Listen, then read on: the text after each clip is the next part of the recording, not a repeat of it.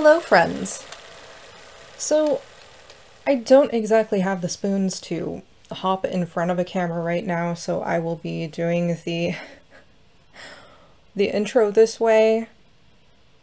I have already finished making this, the TVE21 1903 trumpet skirt in the round length. And I've also made the dip waist belt as well. I also have plans to make a blouse and possibly like a lace capelet and maybe an Eton jacket to go along with it. So it may end up being a many parts series. Not really all that many's. Because we are stuck in summer right now, I made the skirt in a linen viscose blend, which even though I did make it in black, it is a little bit cooler to wear. Alright, so I guess we should get to it.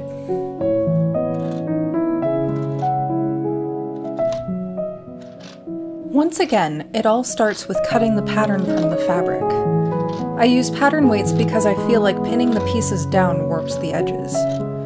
Probably not by enough to warrant that reaction from my brain, but it is what it is.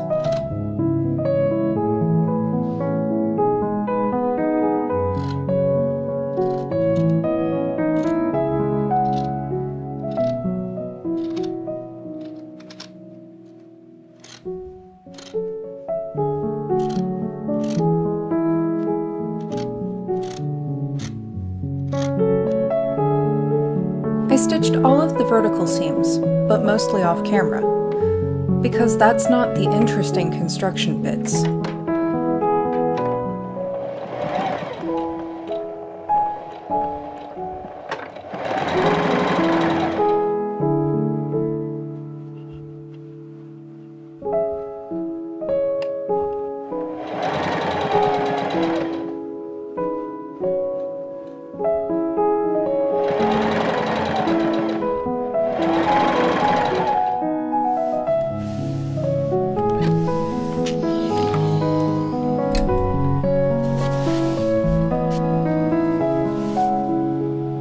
Then I pressed those vertical seams, because we must have crisp seams.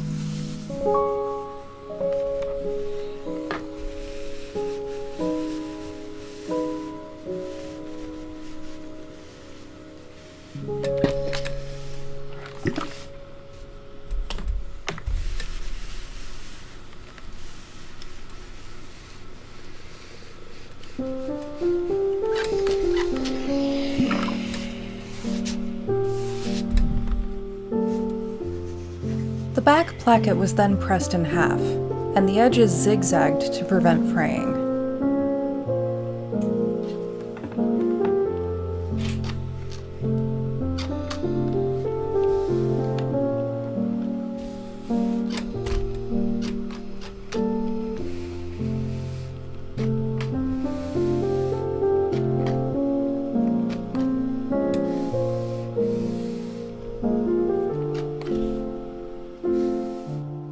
Then I stitched along the seam allowance, in preparation for the eyes.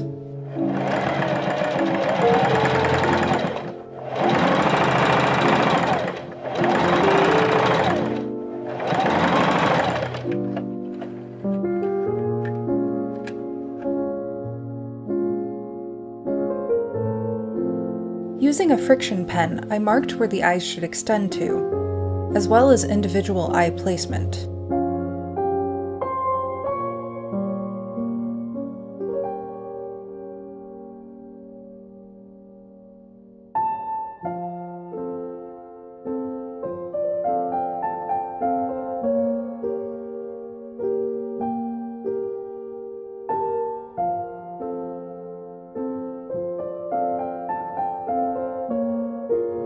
I stitched those eyes on by hand, then pinned the placket onto the back opening of the skirt.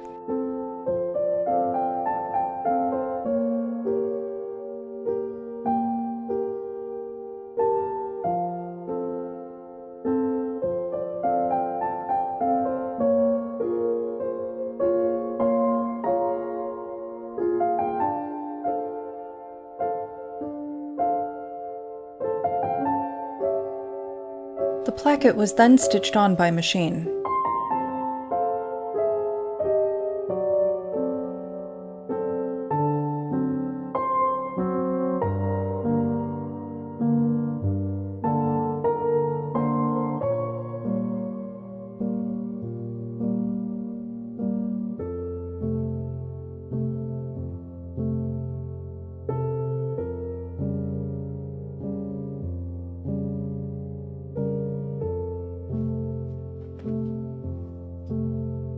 I cut the ruffle pieces next. I didn't have enough of the lining fabric left, which I would have preferred, but I'm sure you'll recognize this fabric. I cut 5 panels, going all the way across the 44-inch wide fabric.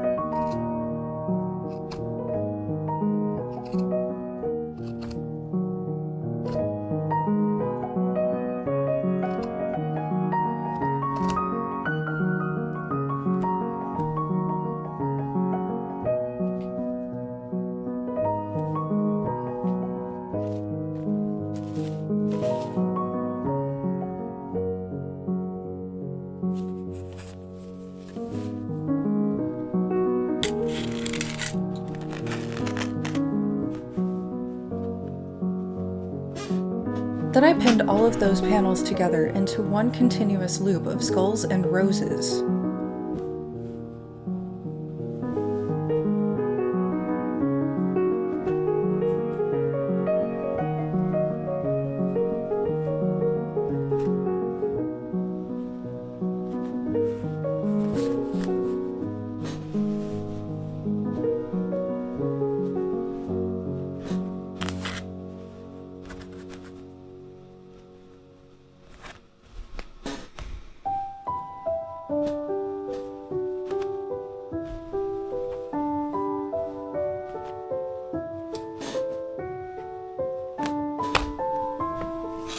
I stitched those seams with a 5/8 inch seam allowance to hide the selvage, as opposed to the 1/2 inch allowance used for the rest of the skirt.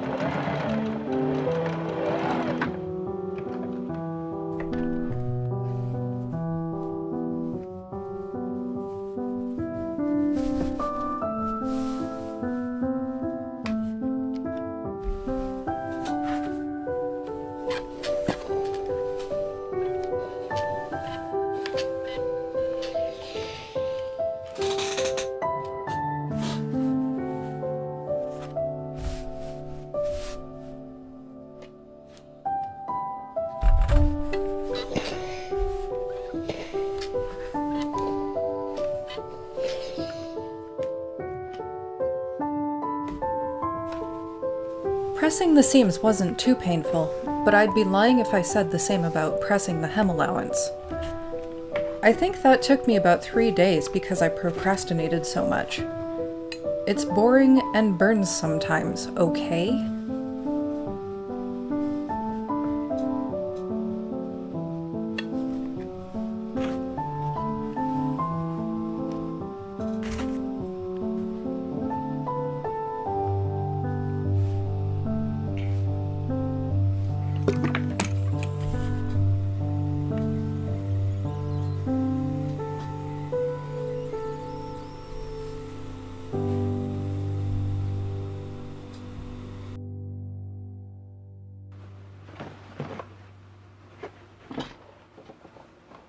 Stitching the hem didn't take nearly as long, but it did take almost 20 minutes, which is a long time for one seam by machine.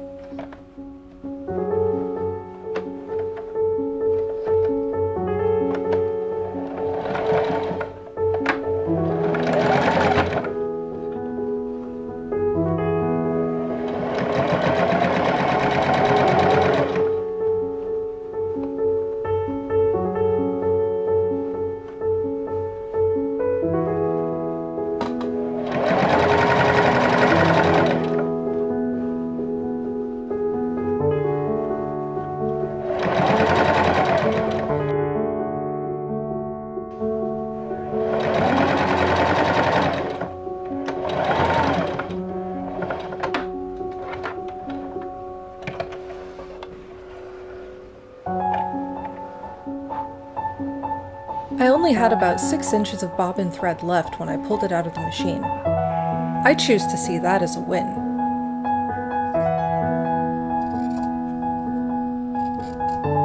I marked the hem of the lining by about 3 3/8 inches and trimmed away the excess.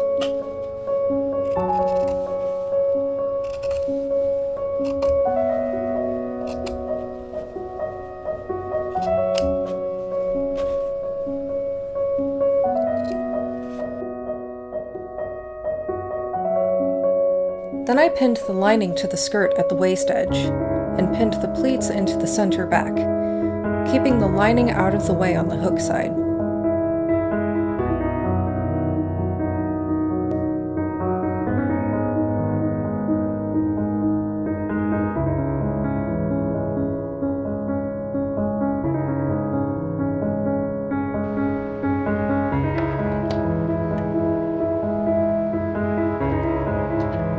And top stitched the center backs.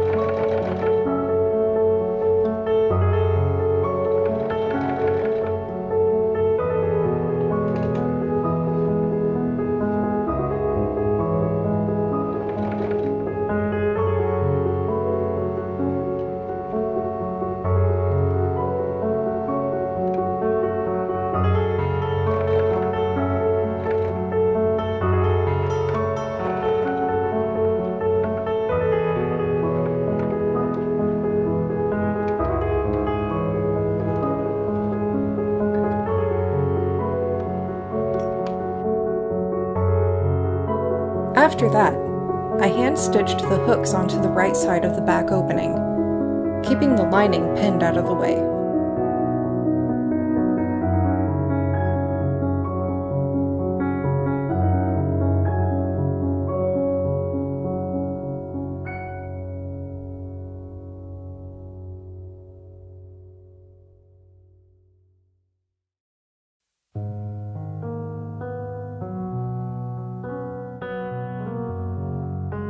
Once those hooks were on, I was able to fold the lining to the underside of them, with the hook bit peeking out to catch the eyes on the other side. It was then hand-stitched in place.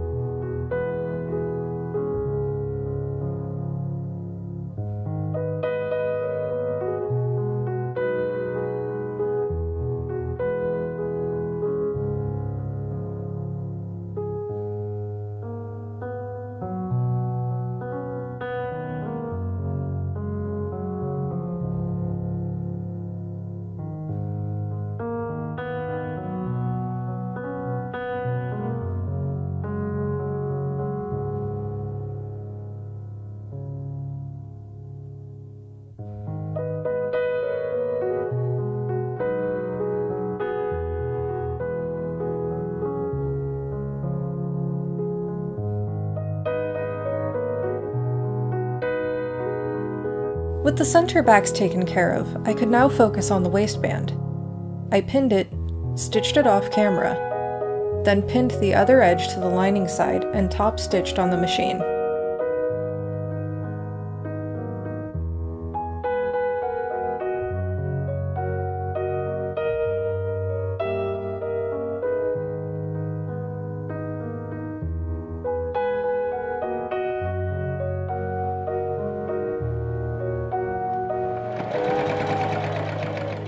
I pinned and gathered the ruffle off camera because I needed to use my dress form for that. Here's the attaching of that ruffle.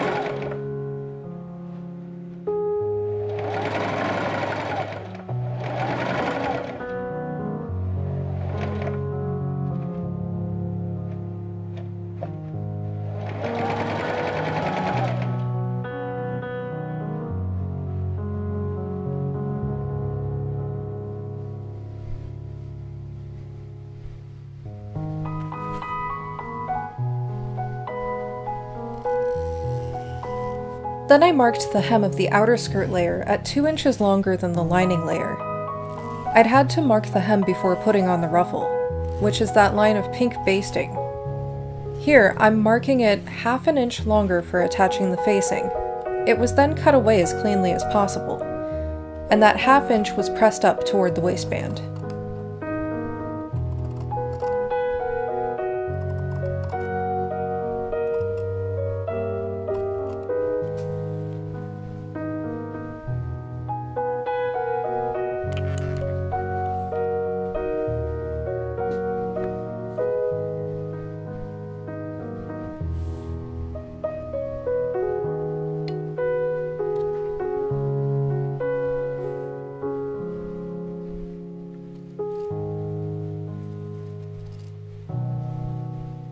The next step was to make the bias facing, which is a process that I did mostly off camera.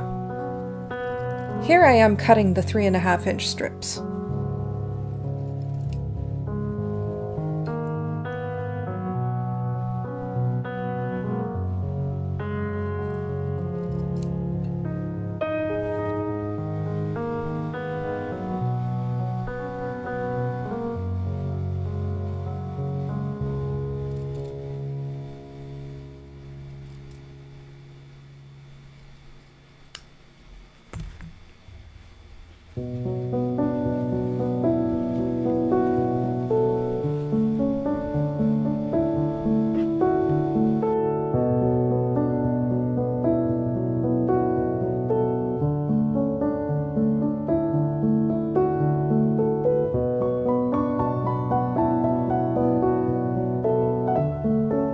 I then pressed the long edges of the bias binding under by 1/2 inch. It took many eternities.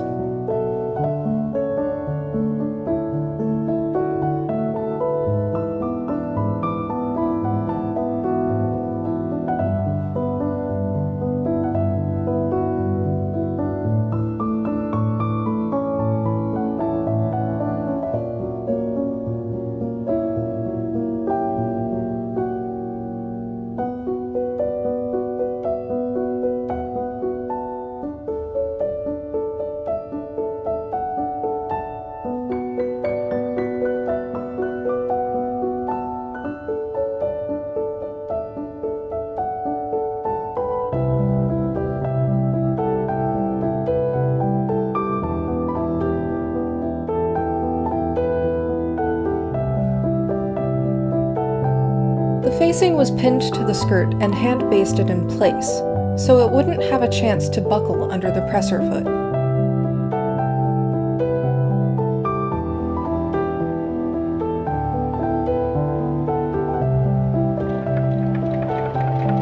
Then it was sewn down by machine. I tried to keep it as close to the folded edge of the facing as possible, which is hard to see here.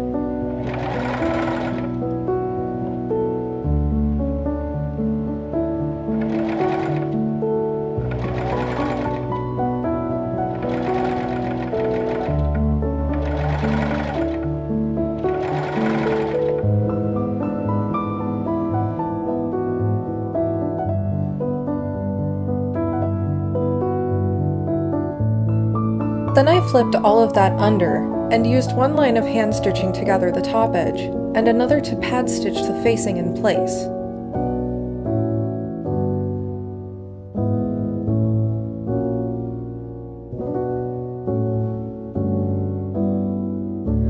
There was a lot of hand basting in this garment, friends.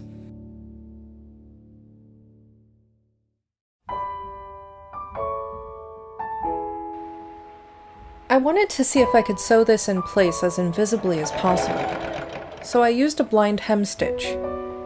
It was very fiddly in this case because of those gathering stitches, and it's really hard to see any detail in this shot. Once the facing was in place, I was able to remove all the basting stitches. It had taken a couple hours to install them, but it took less than 5 minutes to remove them.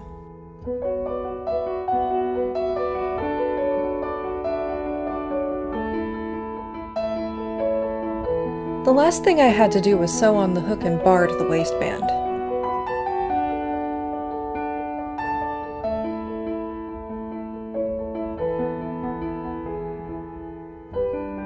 And it was finished.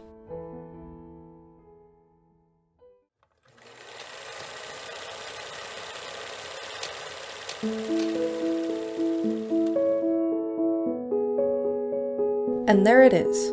This garment was much more tedious to make than I had anticipated, but I finished it, so it clearly wasn't that bad.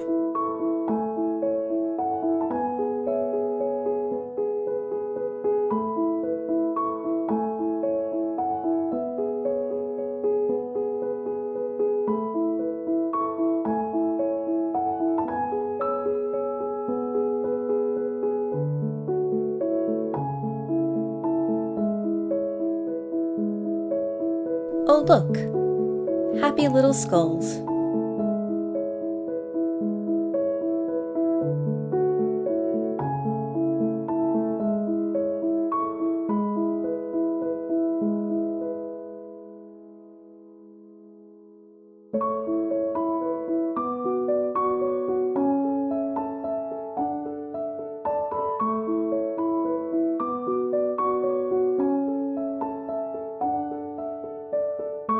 If you enjoyed this video, like, comment, and subscribe.